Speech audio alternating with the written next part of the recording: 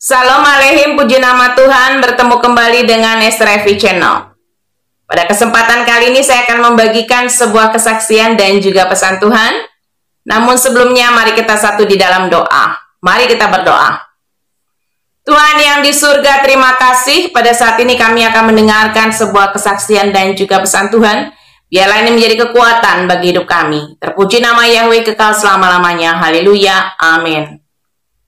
Sebelum mendengarkan kesaksian dan juga pesan Tuhan, mari kita menyanyi dengan pujian Bapa yang mengasihiku.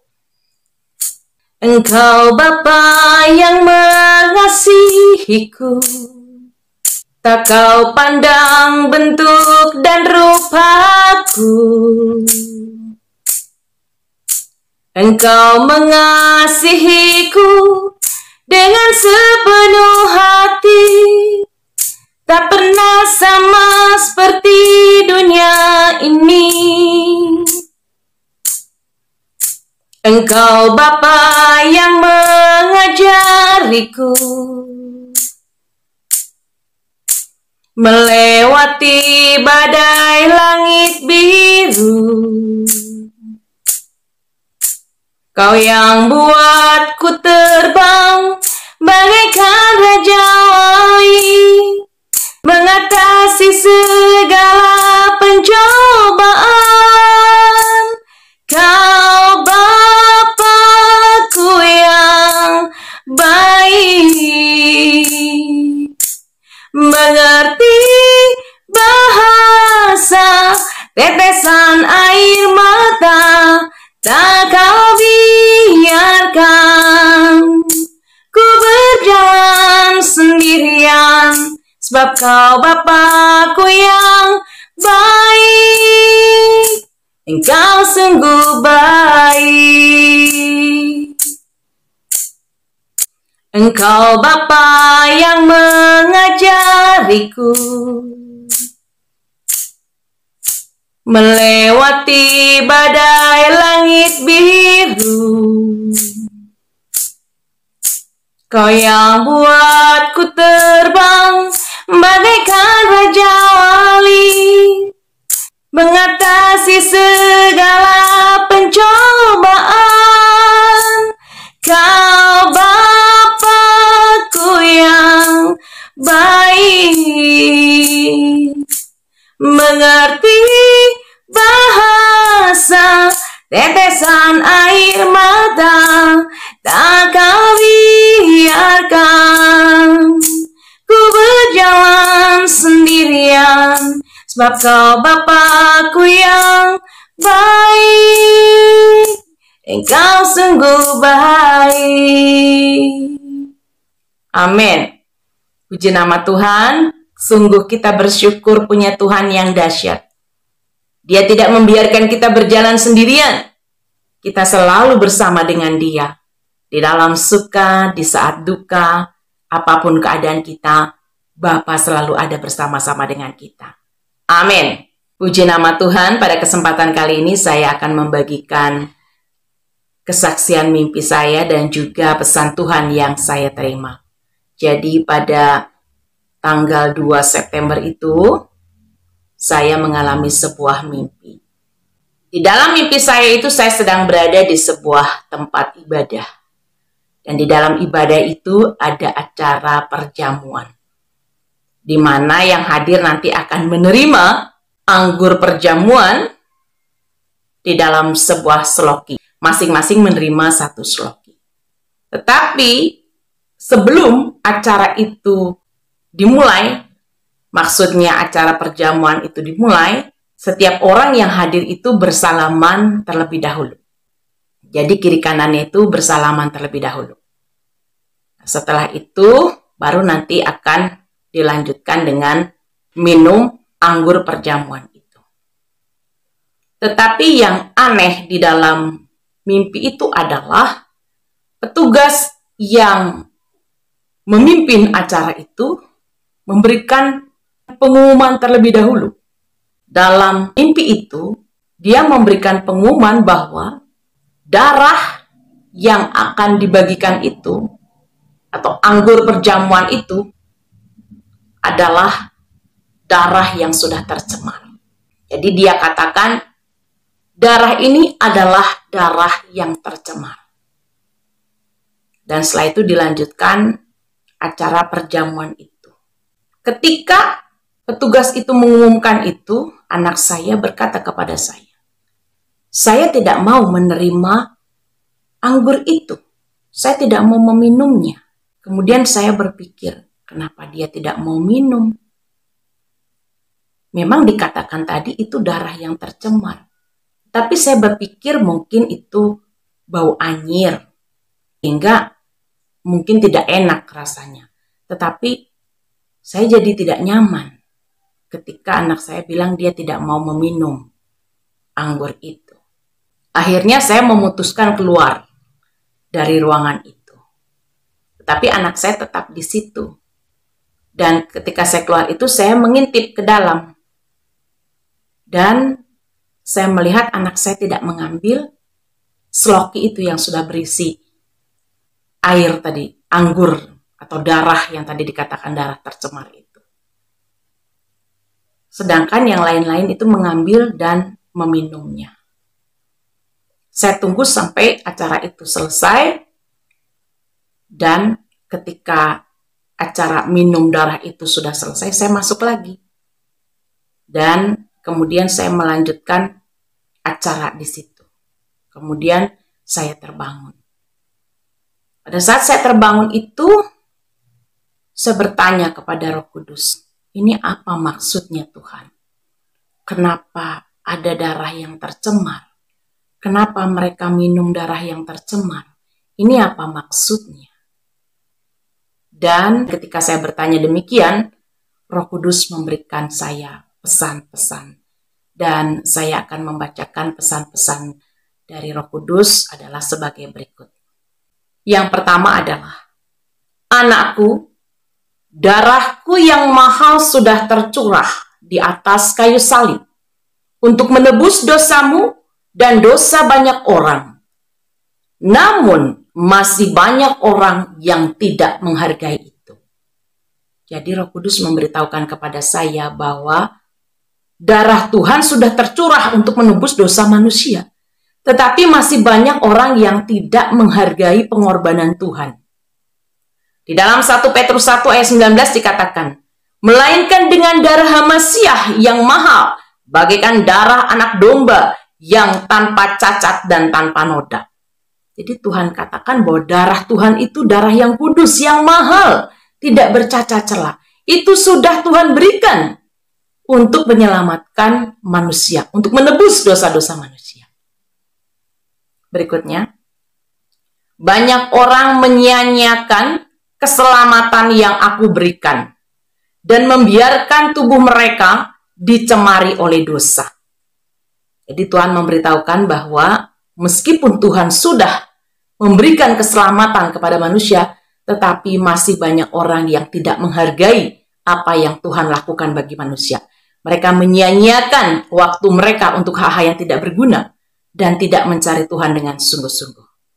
Di dalam Roma 3 ayat 10 dikatakan, sebagaimana telah tertulis, tidak ada yang benar, bahkan seorang pun tidak.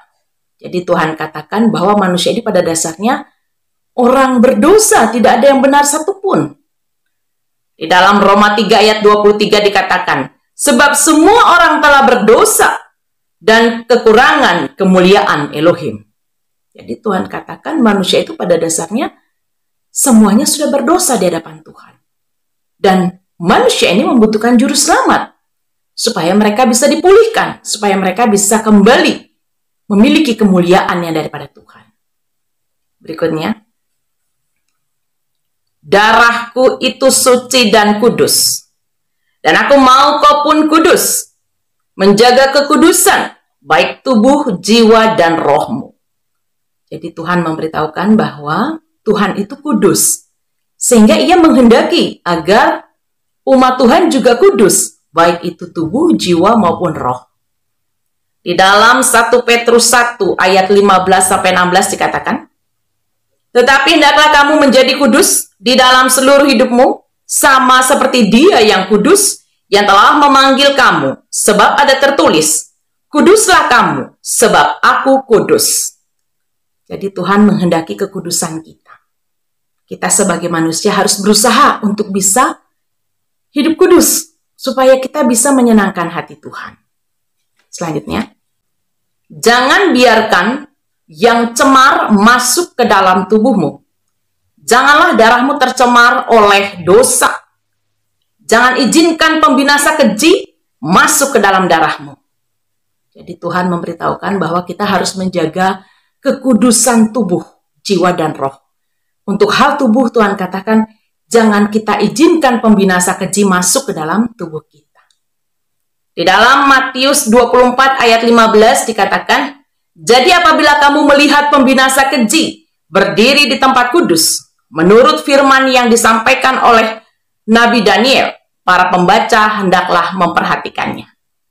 Jadi di sini Tuhan memberitahukan agar kita sebagai anak Tuhan berhati-hati dengan pembinasa keji. Pembinasa keji bisa berdiri di tempat kudus. Dalam hal ini bisa berbicara tentang pembinasa keji itu berdiri di tempat kudus itu di tempat suci atau di dalam tubuh. Karena tubuh kita ini adalah tempat Roh Kudus berdiam.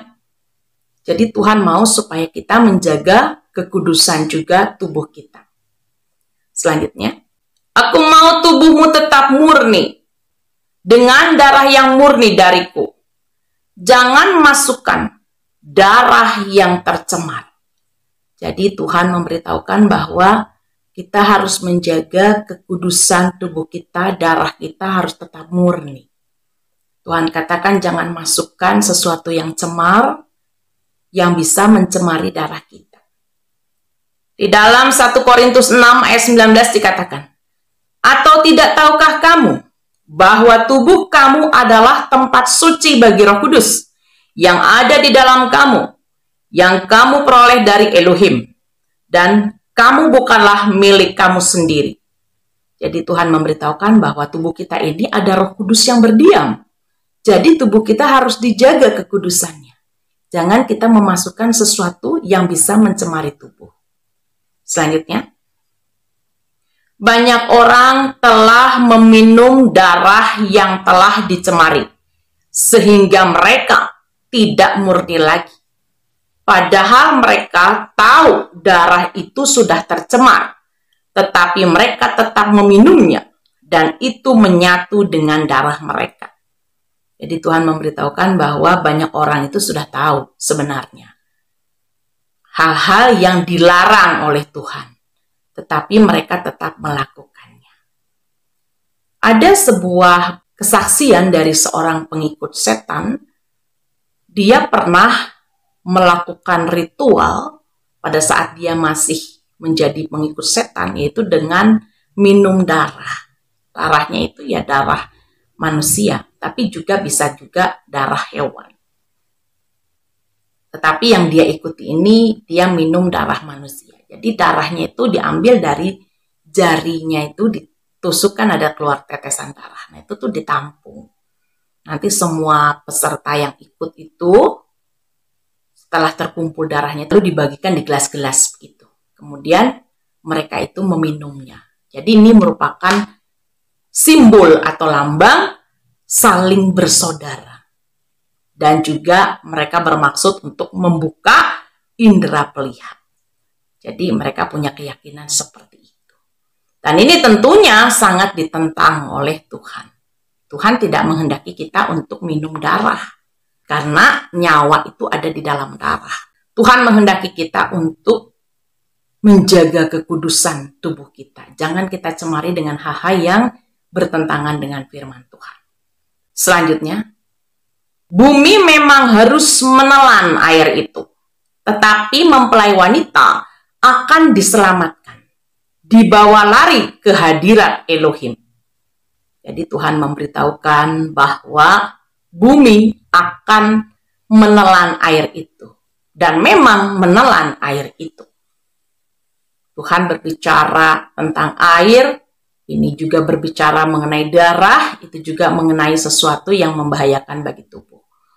Dan Tuhan katakan mempelai wanita dibawa lari ke hadirat Elohim. Artinya mempelai wanita ini tidak ikut ambil bagian, tetapi bumi ikut ambil bagian. Dikatakan bumi ikut menelan air itu. Di dalam Wahyu 12 ayat 15 sampai 16 dikatakan, lalu ular itu menyemburkan dari mulutnya air sebesar sungai ke arah perempuan itu, supaya ia dihanyutkan sungai itu. Tetapi bumi datang menolong perempuan itu. Ia membuka mulutnya dan menelan sungai yang disemburkan naga itu dari mulutnya. Jadi dunia yang menolong perempuan itu dengan meminum air yang disemburkan naga tadi. Itu menurut kitab Wahyu tadi. Tapi ini sebenarnya mau berbicara bahwa mempelai wanita Tuhan itu diselamatkan Tuhan, sehingga tidak mengambil air yang disemburkan oleh naga. Berikutnya, anakku, mereka yang kau lihat di dalam mimpi itu, yang meminum darah yang tercemar, atau air anggur yang tercemar itu, tidaklah layak untuk masuk ke dalam kerajaanku. Jadi Tuhan mengatakan bahwa orang-orang yang saya lihat di dalam mimpi itu, yang minum darah yang tercemar itu, Tuhan katakan mereka ini nggak layak. Mereka ini tidak layak untuk masuk ke dalam kerajaan surga. Memang beberapa di antaranya saya kenal orangnya. Ada 3 itu yang jelas saya kenal, tetapi yang lainnya saya tidak tahu. Tetapi Tuhan katakan mereka tidak layak masuk ke dalam kerajaanku. Kerajaan surga maksudnya. Berikutnya. Mereka menganggap darahku tidak cukup untuk menyelamatkan mereka. Mereka membutuhkan juru selamat yang lain. Dan mereka meminum darah yang tercemar itu. Air yang tercemar itu. Jadi Tuhan memberitahukan bahwa orang-orang yang mengambil bagian itu, yang tadi minum darah yang tercemar, yang tadi saya lihat di mimpi itu, mereka itu Tuhan katakan darah Tuhan itu belum cukup, sehingga mereka masih cari juru selamat yang lainnya. Dan inilah yang membuat mereka tidak layak untuk masuk ke dalam kerajaan surga. Dan yang terakhir, aku tetap mengasihi mereka, meskipun mereka telah mendukakan hatiku. Mereka akan segera menanggung penderitaan akibat keputusan yang salah. Penderitaan terhadap tubuh fisik mereka, maupun tubuh roh mereka. Jadi Tuhan katakan karena orang-orang tertentu ini sudah mengambil bagian di dalam meminum darah yang tercemar tadi, atau air yang sudah tercemar tadi, atau air yang disemburkan oleh naga tadi, maka mereka ini ya harus menanggung akibatnya. Ya bisa saja mereka sakit karena telah meminum itu. Dan bisa saja roh mereka juga tidak selamat jikalau mereka tidak bertobat. Tentunya Tuhan menghendaki anak-anaknya semua selamat. Jadi intinya adalah bahwa Tuhan mengingatkan kepada kita. Kita harus menjaga kekudusan tubuh, jiwa, dan roh. Jangan biarkan pembinasa keji berdiri di tempat kudus. Berdiri di dalam tubuh atau menguasai tubuh, ataupun juga menguasai tempat suci. Tuhan menghendaki kita untuk berhati-hati.